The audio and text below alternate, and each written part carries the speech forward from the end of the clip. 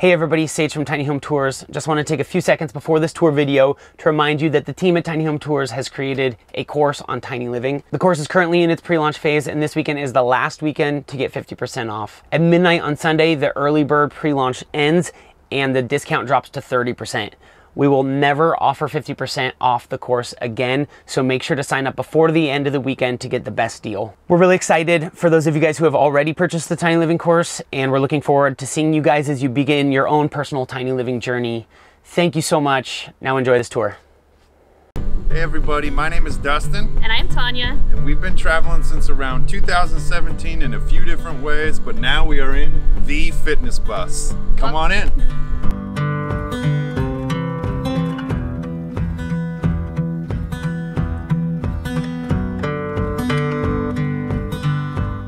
All right guys, so here we are in the kitchen of our bus, our home.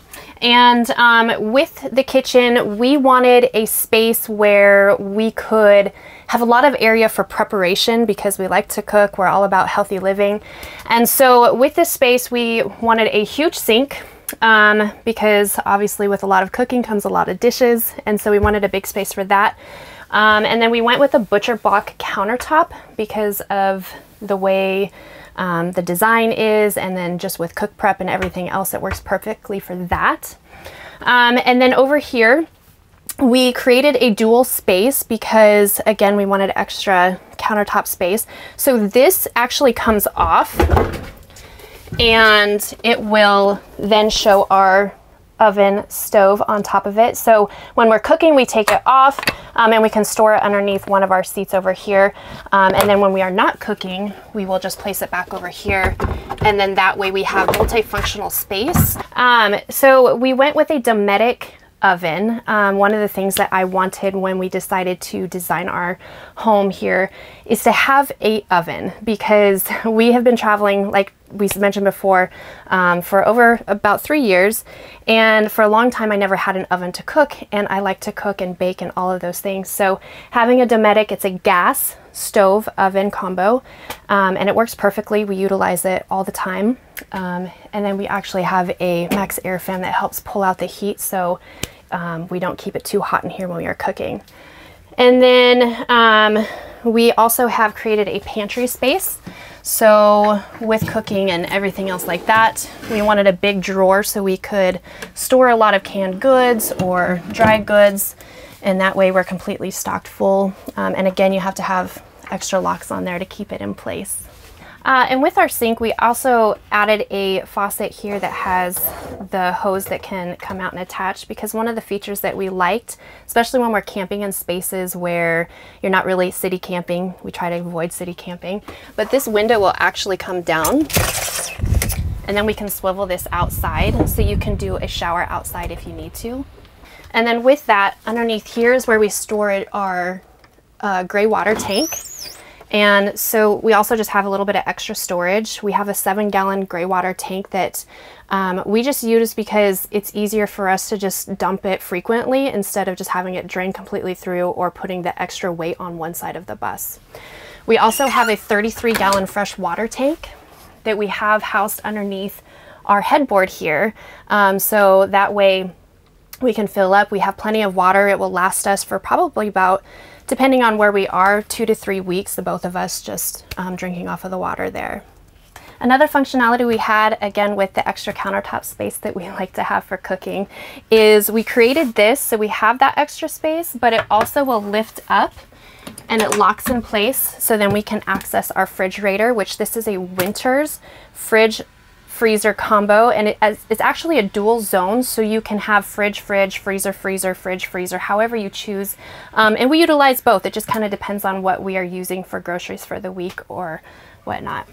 Up here is where we house a lot of our kitchenware. So again, living in a tiny space, you want to have every square inch counts. You want to have extra storage all over the place. So up here is where we have like our plates, a couple of pans, pots and pans. We even have a blender that we can run if we want to. We try not to use it too much.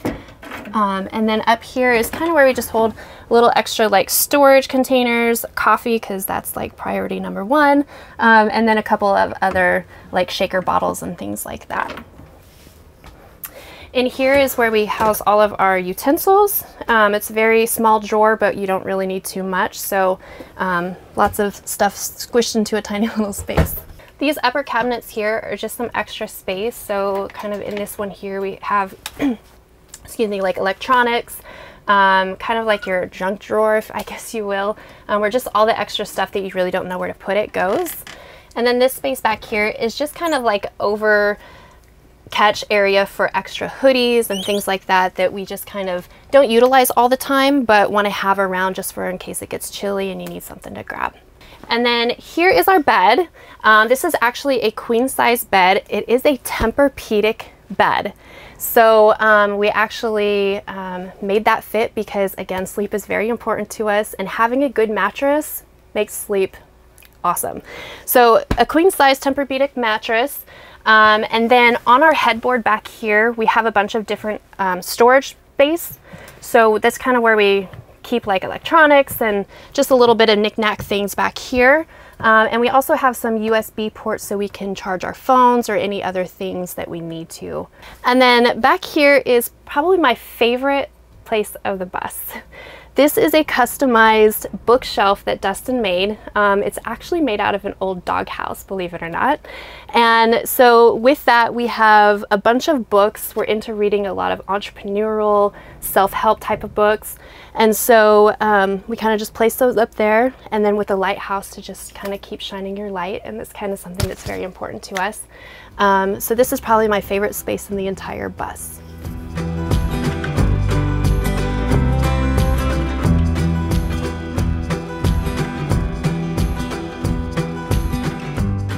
So we decided to start traveling in 2017 because we realized there was so much to see and do. We realized we grew up in Nebraska. We hadn't really seen a lot. We hadn't really done a lot. And so we ultimately sold everything we owned and hit the road to figure out if we liked it or not.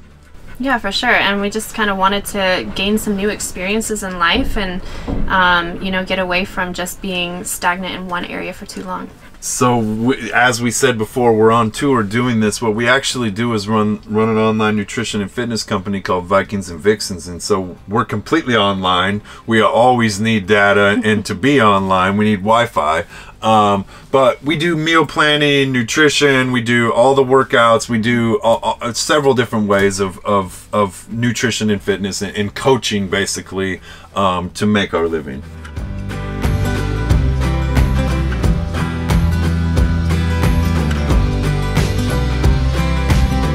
Down here is our closet. So Dustin and I each have 2 bins that hold all of our clothes, with the exception of the overcatch for our hooded sweatshirts. But our rule is if it fits, it ships. If it doesn't fit, then it doesn't get to go. And once you get one item of clothing, you have to remove another. So that's kind of just our rule. But we have these cute little bins that we just kind of pull out and tuck them in, and that's where we kind of store everything that we have. And the simplicity is really awesome because it eliminates the choices that you have to make, which is super helpful for me. We also did install an S-bar heater. We wanted to have the capability to travel anywhere at any time, and most of the heaters that you get, they only arrange for you to get about 8,000 feet and then they kick off. With this one, I believe we're able to get to about 14,000 feet with it to still work. So we have our control setting here, and then underneath here is where we have the vent, and it produces a lot of heat and it gets warm quick. So it was one of another good investment that we put into the bus. So with traveling all over, especially in the southern parts of the states for this tour that we are doing, we needed a way to stay cool because it gets really hot really quick, and sometimes the max air fan doesn't cut it.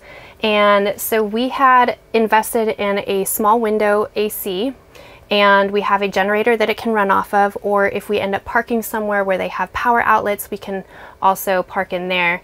And it turns on real quick and easy. It keeps it nice and cool in here very quick, especially since it's a really small space. And it really just helps out when it's super hot and you don't have anywhere to go. Another awesome feature that I highly recommend is a Milwaukee fan, because this thing is a lifesaver. It runs off a battery, or you can plug it in, and these batteries will last to allow the fan to blow all night long without dying. And it's just a really good addition for moving some air around in the small space. So you have good airflow, keeps you a little bit cool. And we also use it as a kind of like a white noise at night. So we kind of get a little bit of cool breeze, but it also drowns out the noise of other traffic and things like that. And then this is the living room area. We decided to go with a couch sitting because we're not really much to like sit at a table and eat or anything like that. We're always kind of quickly moving and on the go. But with this, we put some extra storage. So we have storage that is underneath this bench here. And then we also have extra storage that's underneath this bench here. And then up above is the extra cabinet space. And this is kind of where we hold like our personal hygiene stuff. So we just kind of, this is my side, this is Dustin's side, and that's that. So earlier I mentioned how on our stove we have a tabletop that kind of goes on top for extra countertop space. But the cool thing about this is we can also utilize it as a table. So there's back ends under here that we have legs that we put on there, and then we usually just set it up so it would sit here in front of the couch, and then that way we each have a space to work on if we want to. And it really works out perfectly. And then this space here is our bathroom. We just added a shower curtain. We didn't really want to put a door on there just because it kind of eliminates the open area here if you have to walk through. So in here we went with corrugated tin. I just like the look of it with the wood. And then we have a Nature's Head toilet, which is the best investment ever. So if you're looking for whether or not to put a bathroom in your tiny home, Nature's Head is the way to go. And then we also have, if you can see here, we have a rack up here where we kind of hold our towels. That way they have a place to be. And then this is my painting that I did. That it was something that I wanted to have with us, and so Dustin found a place for it for me, because obviously we don't have a whole lot of wall space, and it just represents a lot of beauty. As you can see, I'm wearing some peacock earrings, so it has a lot of meaning to me with my story, as I have been on my own self-discovery of learning more about myself and self-growth. For the ceiling, we went with a distressed look with the wood. Everything that we built into this bus is what we built by hand. Dustin did a majority of the custom work himself, and we wanted to have the capability of having a dim light. So we came with these that they come on a dimmer switch. So over here you can just kind of set the mood however you want to. It can go as bright as you want or as low as you want, and that's a really nice capability that we have. So this is our famous sticker wall. This is something that Dustin and I, when we first started traveling back in 2018, we started to collect stickers of every place that we've been to, national parks, and people we've met on the road. So every single sticker that we have, other than a few that didn't make the journey, happened to go up on this wall. And it's just kind of like our little memorabilia area. And then we also created this space for Journey, our dog, and we rescued her back in April of 2020. And so we created this little space for her. So she has all of her toys, her dog food, and it's just kind of give her a little bit of space so she has of her own. And then up here we also have this beautiful dream catcher, which a good friend of ours gave us, so it has a lot of meaning to us as well. And then of course our little hula girl, because you know, you gotta have a little bit of fun. And down here is a skateboard that a friend of ours made for us. So this was given to us on our 12-year anniversary last year. And so it has basically a collage of all the pictures of Dustin and I together for the 12 years that we've been together. So it's got a lot of special meaning to us, and we definitely had to place it here in the bus. And then down here is where we hold all of our shoes. So we have another beautiful piece of wood that a friend built for us. It has Vikings and Vixens, which is the name of our company, our brand, Vikings and Vixens. We are certified nutrition coaches online. And so we use that space to make a door to hold our shoes in that is housed underneath this bench here.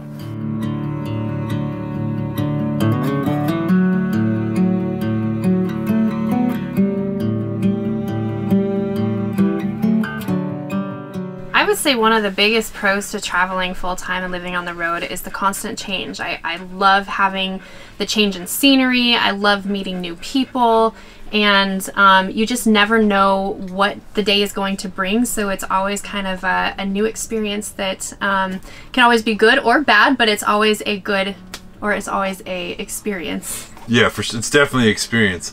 And that's what's cool is some nights you wake up in a Walmart parking lot, and the next night you might wake up next to a geyser. Like, the opportunities are endless. You can go anywhere, you can do anything, and just being able to experience that is really rad. Now, is one good or bad? I'm not really sure. What we like to say is, you know, is living in an apartment better, or is owning a house better? We've done all three now, and to be honest with you, they're just different. It's not that one's better than the other one, they're just different.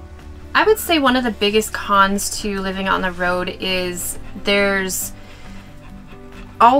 you're always on the go, and everything just takes a little bit more time. So like when you have to get ready to leave somewhere, especially if you don't have a tow behind and this is your primary mobile, then you have to make sure that like nothing is on the countertops, drawers are locked, nothing's going to be falling when you're driving, and it just takes a little bit more extra time to get yourself ready to go. So you can't just like go off on a whim. You have to kind of plan a little bit ahead and think about like where are we going to stay, and you know, how long is it going to take us to get there, and what's, you know, going to be things that are in the way that we need to take care of before we go.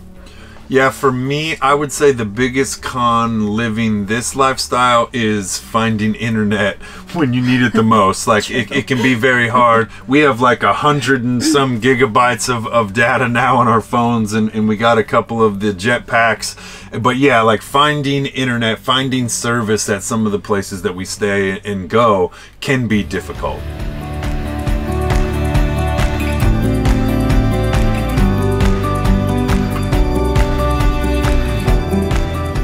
Alright, so the bus is actually a Thomas bus on a E450 Ford body.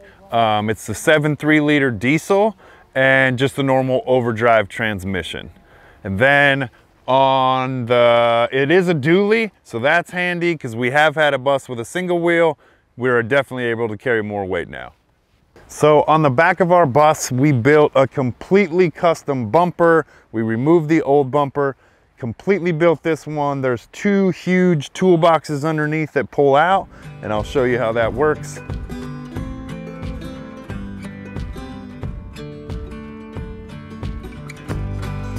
But being able to have all that much more storage, it was so handy to do. We also built a rack or a ladder so we can get up on top of the solar rack. And solar, we have 600 watts of solar on top and 400 amp hours of battery inside. As far as the bus goes, this is considered modern mint spray paint. It took 4 full days of sanding and priming and painting and taping off and all that. We went through 29 cans of spray paint, and it was over Labor Day weekend. We did it in Denver, Colorado in a motel parking lot. All right, so now we're up top. We're on our rooftop deck.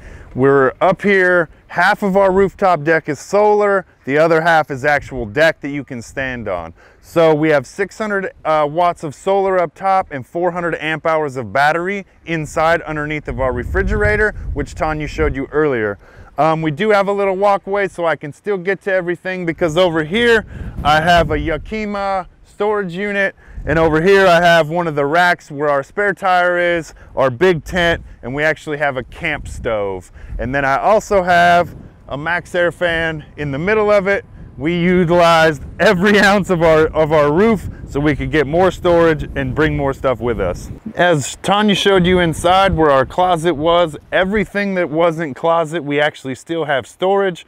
So we have a couple of totes under there, a cooler, and it's also where our 2 paddle boards store underneath, as well as the 33-gallon water tank that she told you about earlier.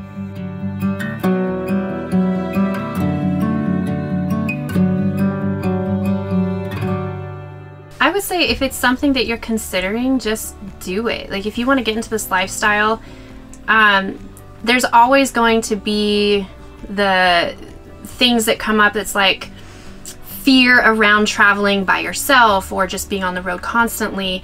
And sometimes you just kind of have to push that fear aside and take some risks, because we only have one life to live. And if it's really something that you want to do, make it happen and give yourself the choice to pursue it. And then you can decide if it's for you or if it's not for you. You know, one of the things that they have available now is you can rent camper vans. You can Airbnb a tiny home. So if it's something you're considering, take little, you know, chances like that to see, like, can I do this lifestyle? Is it for me? And then you can always just go back to the way that you were before.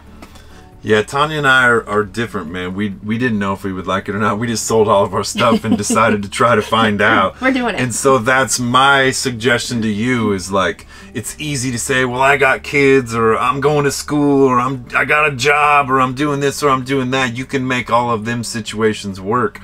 But to me, it was the act of selling everything, deciding to downsize, being intentional, and knowing where we were headed and what direction we were going was super rad for us. But I couldn't imagine like doing it a different, like having stuff in storage and all that. We literally got down to a few totes worth of stuff and took off in a pickup truck and lived a couple of years in motels and stuff, just trying it out. And we ended up loving it. Building 2 different buses. This is our second bus, and this we built into a home.